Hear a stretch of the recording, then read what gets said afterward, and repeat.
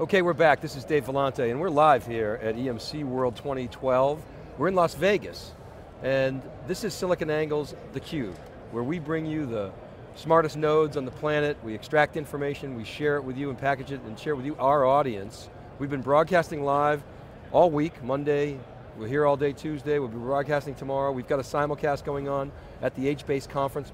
My co-host John Furrier is at the HBase conference, interviewing all the leading executives there. You had Mike Olson on earlier today, and Amar Awadallah there, and all the HBase community. And he'll be back here tomorrow. So right now we're talking channels. Fred Kohout and Jeff Taylor are executives within EMC's channel business. Now, for those of you who followed me personally and theCUBE, we've talked about the transformation of EMC within the channel. This has come from the top. Really, Joe Tucci, the CEO and chairman of EMC, has made a commitment to the channel. It has trickled down. The business is changing. You can't go it alone with a pure direct sales force. And gentlemen, let's talk about that. First of all, welcome to theCUBE. Thank you, great to be here. Thanks, great to be here. And so you heard my little rap at the beginning. EMC used to be known as the the meat-eating direct sales force. Channel, we don't need no channel. And that's changed a lot over the last 3 to 5 years, hasn't it? It's changed quite significantly. I think part of the message that we're talking about here is transformation, and that's what the nature of the conference is about.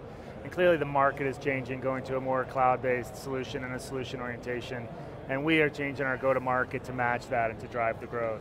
We realize that our partners deliver solutions and offer a whole host of complementary capabilities to our own sales team, and we realize that for us to achieve our financial goals, the partners are as significant as anything else to us and critical to our success.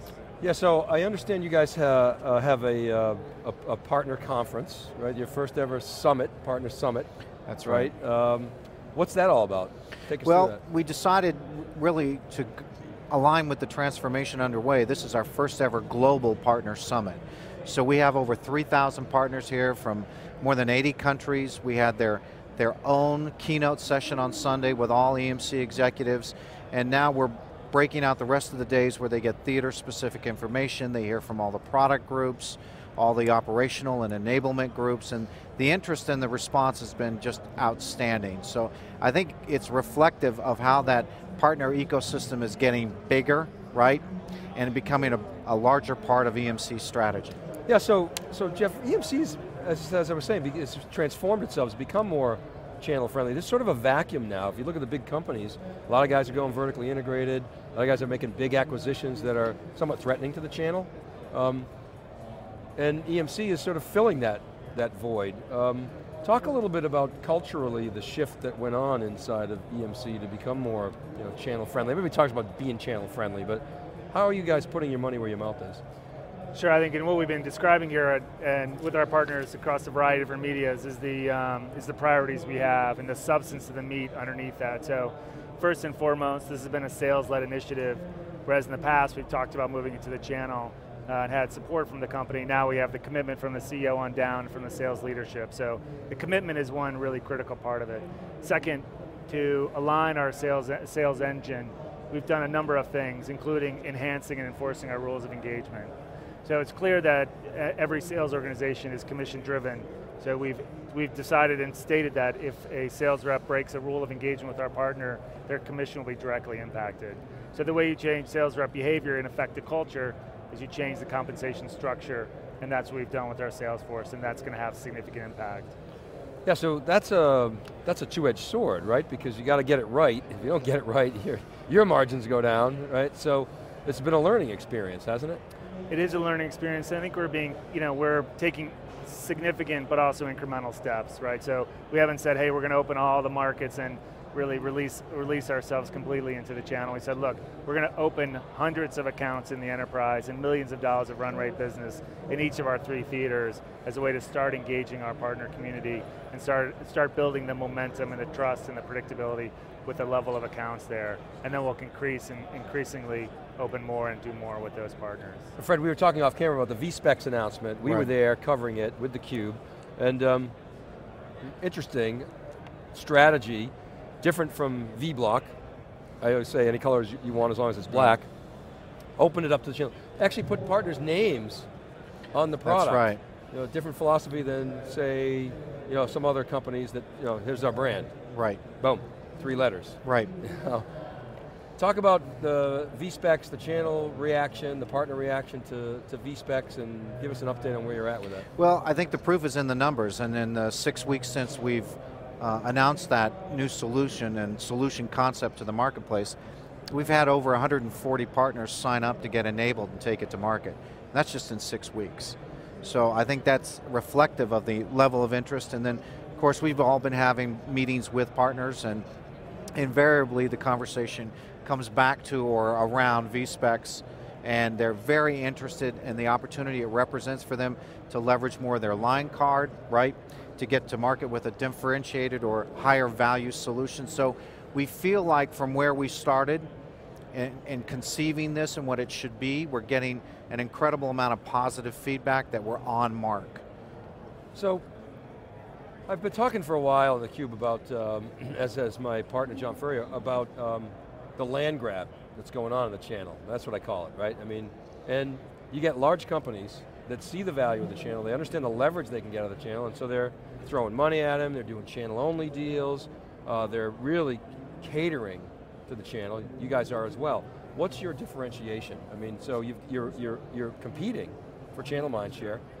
In many cases, you're up against, you know, more well-funded companies. I mean, you guys are well-funded, no question, but bigger companies, right, you know, hundreds of billions of dollars of revenue. How do you guys differentiate, and how do you compete for that channel mind share?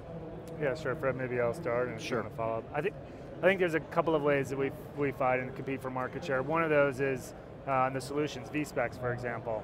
So as we've talked to our partners, what do partners want? They want the ability to differentiate their offerings and deliver services.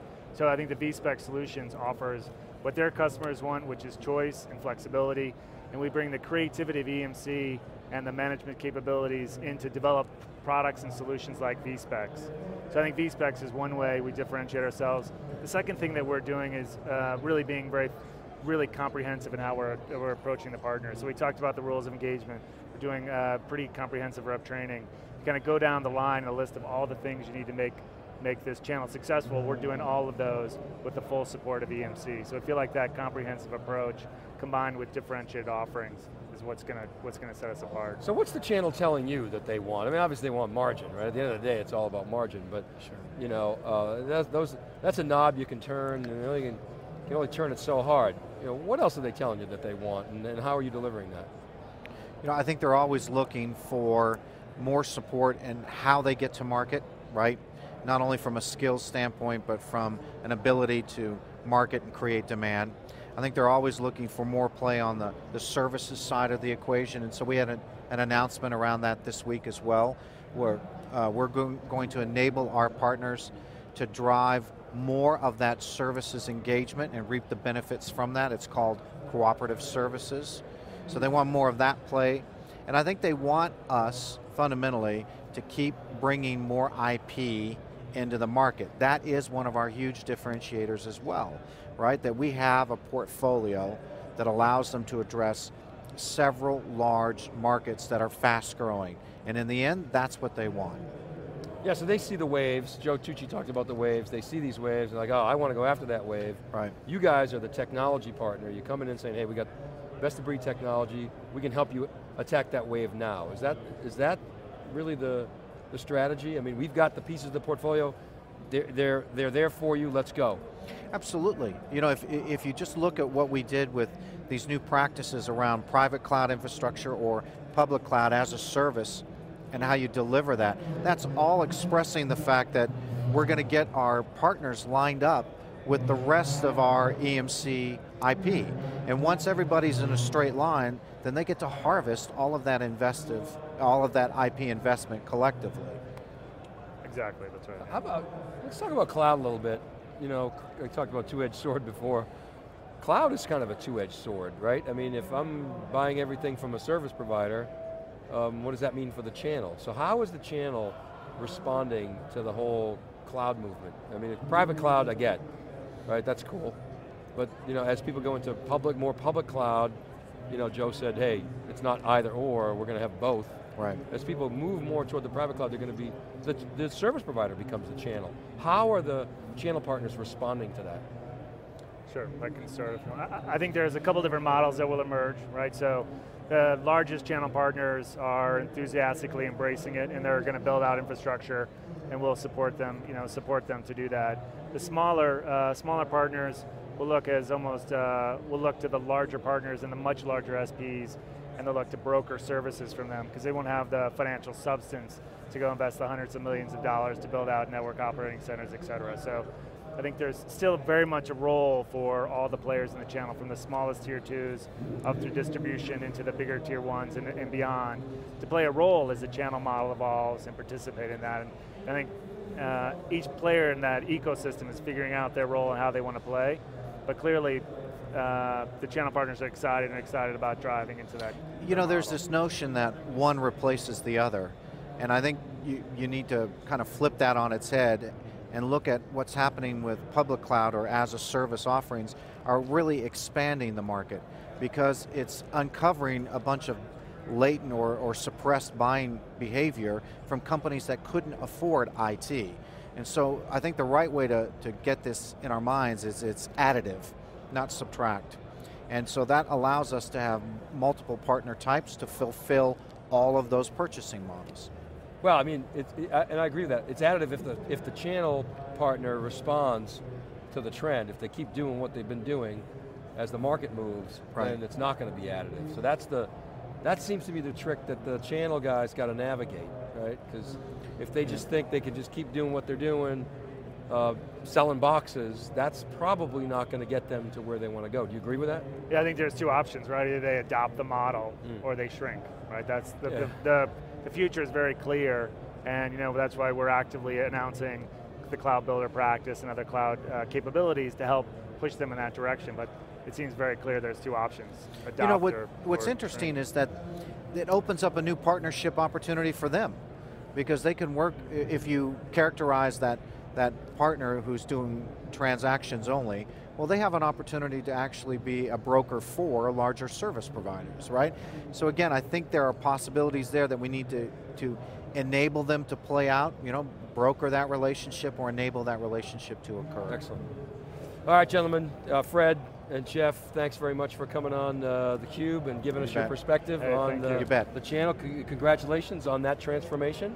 I think you guys are doing a great job in the channel, and very strategic and key piece of the EMC portfolio, so keep it right here. We'll be right back. We got an interview with Laura Mattingly, who's the head of client support services at Louisville Gas and Electric. So keep it right there, SiliconANGLE.tv, be right back.